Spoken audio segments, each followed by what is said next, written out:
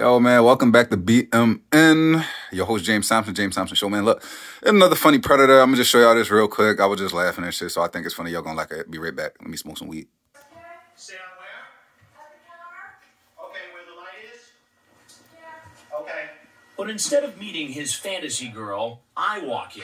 You thought it was a good idea to come visit a 13-year-old girl for what reason? Just to hang out. Just a lonely guy, you know? I don't mean anybody any harm.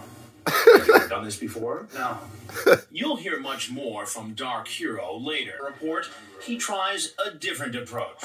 Remember, we've disguised him because of his history of mental illness and possible suicidal tendencies.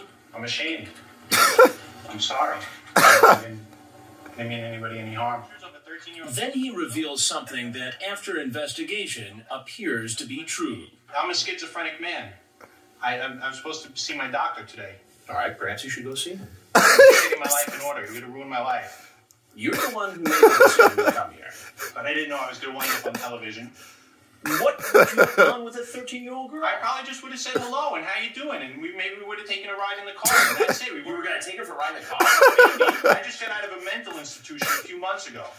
I'm just a guy looking for a girlfriend. That's it. You're going to take a guy who's looking for a girlfriend and put him on TV and say, oh, here's a pedophile. That's what you're going to do, right? Because I came to meet a 13-year-old, even though I didn't do anything.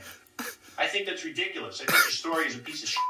It turns out Dark Hero has a long history of mental illness, and he has a history with law enforcement. Yo, he mad as shit. In fact, his former girlfriend was granted an order. I ain't tell all this nigga business like that, though. An order which he violated. He later pleaded guilty to second-degree harassment and criminal contempt. Yet here he is, able to chat online, make a date, and show up for a possible sexual encounter with a 13-year-old. Head to a psychiatric hospital. Yo, man, so y'all think this is funny, please make sure you like, comment, and subscribe, man.